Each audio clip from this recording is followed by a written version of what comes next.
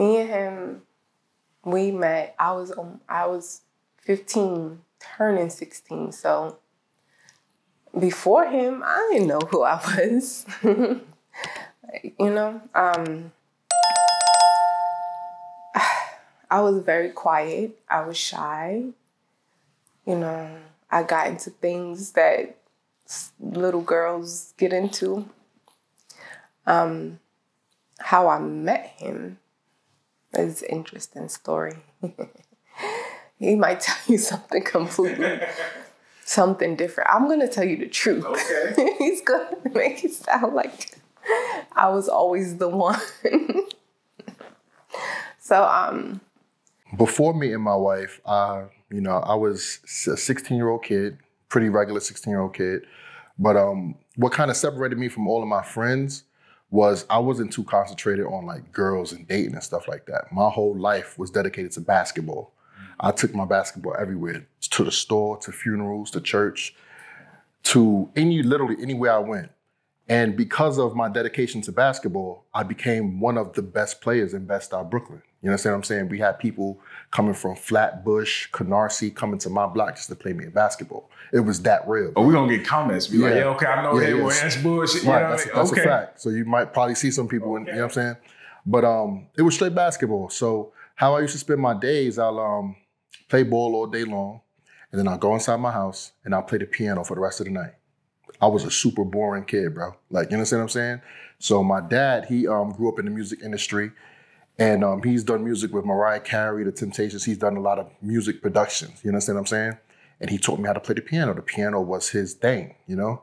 So, you know, me wanting to be like my dad more than anybody in the world because he was such of a positive role model in my life, I took after that. Yo, Dad, can you teach me how to play the piano? And he'll literally teach me how to play songs. And I would literally play the same like 4 or 5 songs all night until I could like perfect it and even add my own little, you know what I'm saying, some arpeggios that I've never played before, you know what I'm saying, to the songs.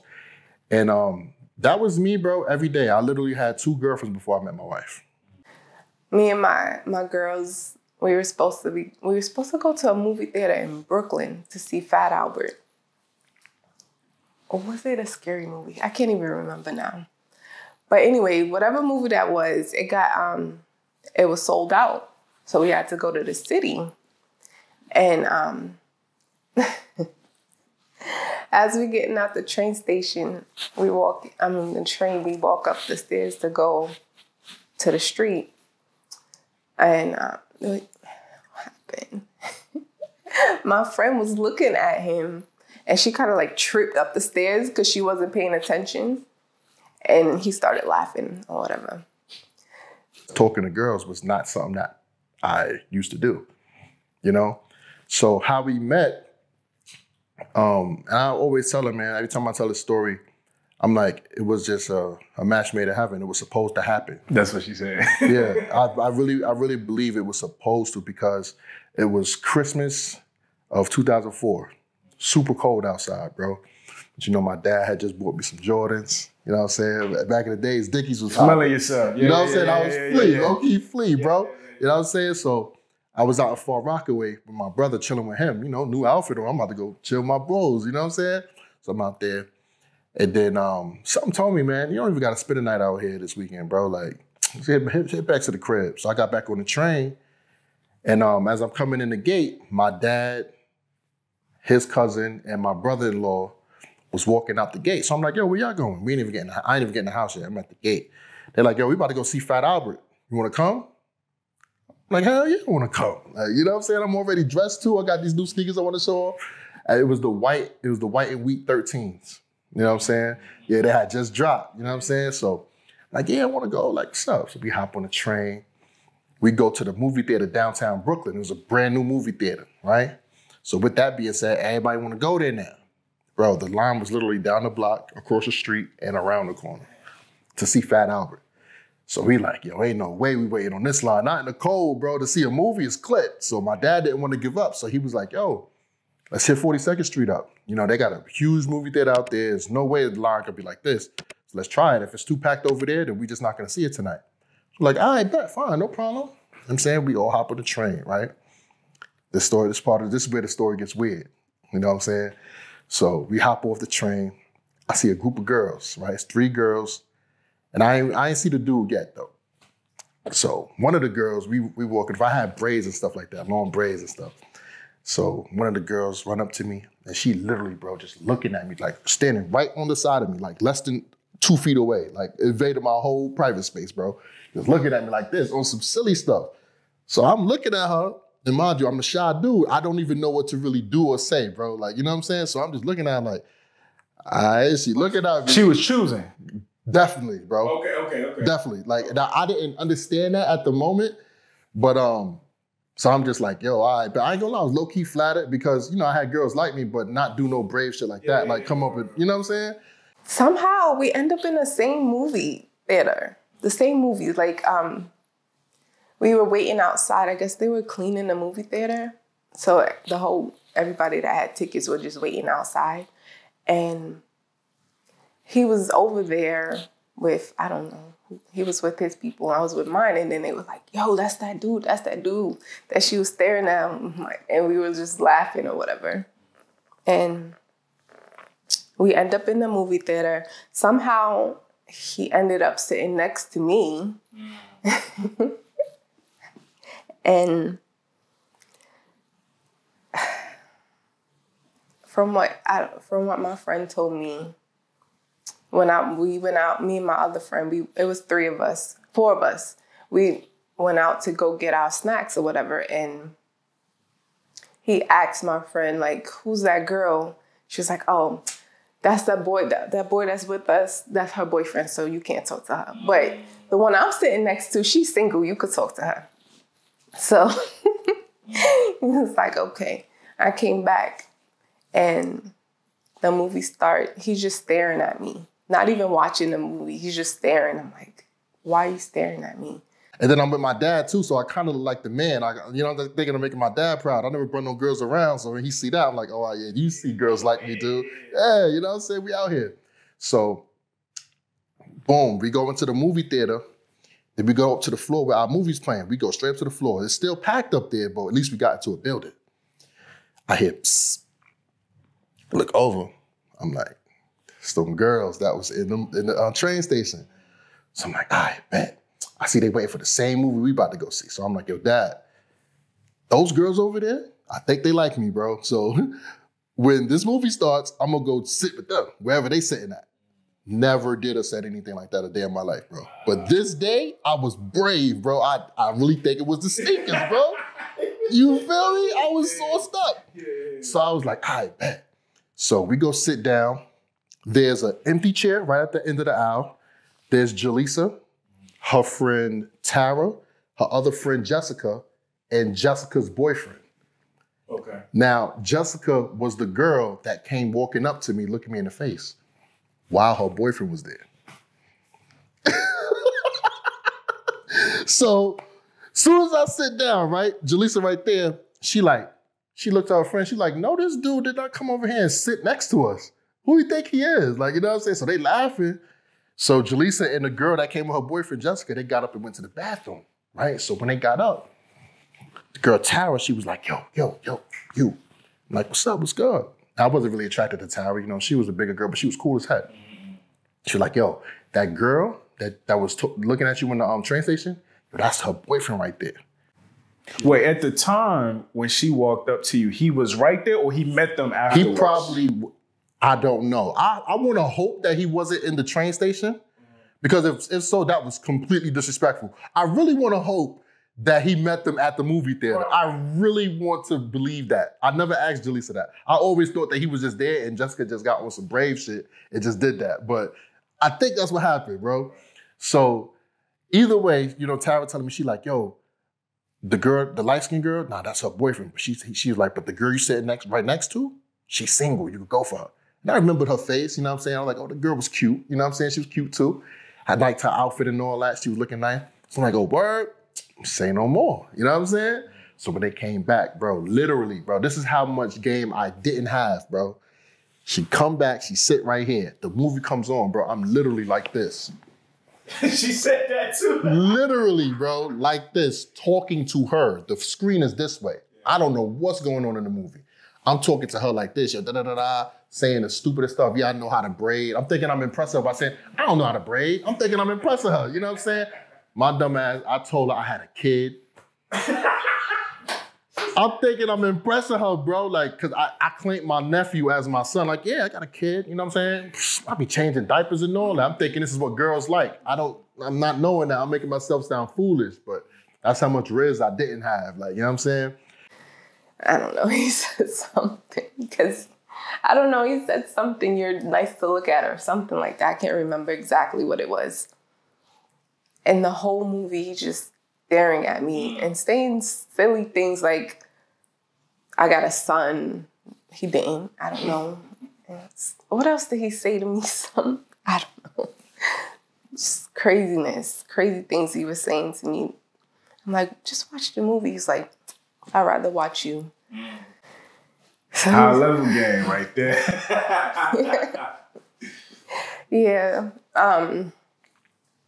Then at the end of the movie, he was like, can I get your number? I was like, nah, but you could put yours in mine, in my phone. He's like, you got to promise to call me. I'm like, okay.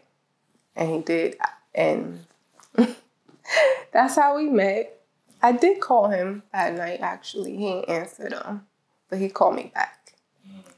But by the end of that night, I was like, yo, you know what I'm saying? I told her the whole time, like, yo, I gave him my phone number. I ain't have a cell phone. Like, yo, just promise me you'll call me tonight, man. Like, you know what I'm saying? Because I was starting to like her for some reason. I don't know. I think I fall in love easy or something like that, bro. Like, yo, just promise me you call me or whatever. So she's like, all right, I will. I ain't believe her. Got to the crib. I forgot her name and all that. Yeah, I forgot her name. Till we get to the house, I see Jalisa Sweet pop up on a call ID. Like, I've never seen this before. Picked it up. It was Shorty. So we spoke all night long, bro. And by the end of that conversation, I was like, yo, you my girlfriend. Damn. And she was like, okay. Damn. And that's how that happened, bro. Did y'all live in the same part of town? Did y'all go to different high schools? Like, so I was living in Bed-Stuy. She was in Crown Heights. That's about, to get to our house was probably like 15 minutes on the bus. Okay. Yeah, so she was probably, in reality, probably about 2 or 3 miles away from me. So y'all might have ran into each other at some point anyway, type. Yeah, okay. Because later on in the relationship, I found out she used to come up to my school. My school was one of the smallest schools in like history, bro. 600 people at max capacity. Acorn Community High School down in Brooklyn. But we used to throw some fire parties. Like, our parties was fire. So other schools from around Brooklyn used to come to us. And evidently, she used to come to some of them. So we probably seen each other in passing, but, you know, just never paid any mind to each other type stuff. Yeah, bro. Damn. Yeah, so that's how we met, man. We literally did grow up together. Like, because we were kids. We had no idea what real relationships actually take. And we had a lot of growing pains, going through things. I mean, everybody goes through things. We still go through things, so it's never perfect. Just learning what each other want and what we don't want. And then again, from being 16 to now, that changes because what you want as a kid, you don't want it as an adult or vice versa, whatever. Yeah.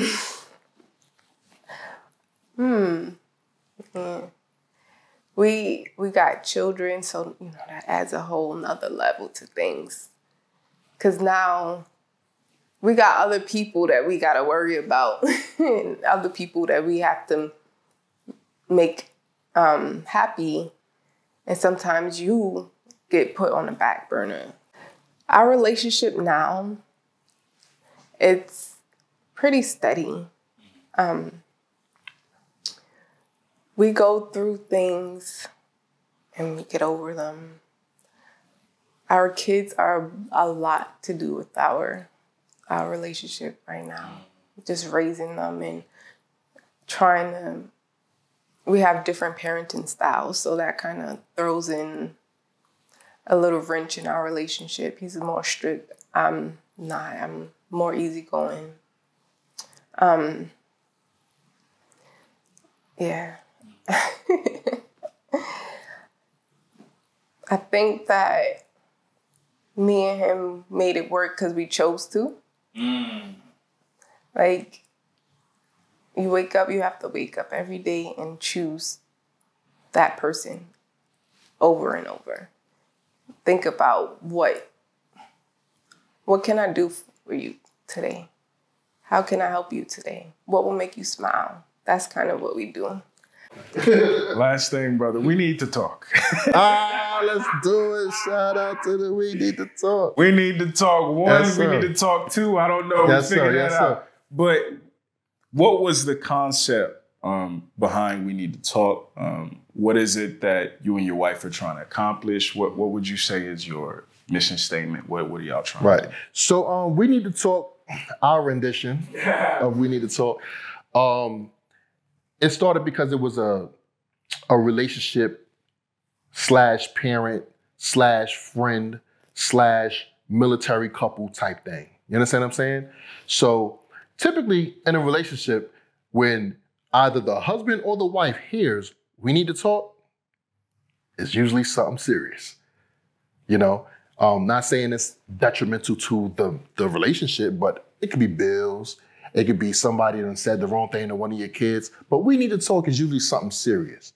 And that's what we try to keep our topics on serious, on real life relationships, parenting, and friendships. You understand what I'm saying? So it came about, man, one time, me and Jalisa were just sitting down, bro. We was in, this was before the pandemic. This was back in like 2018. We were still living in Brooklyn.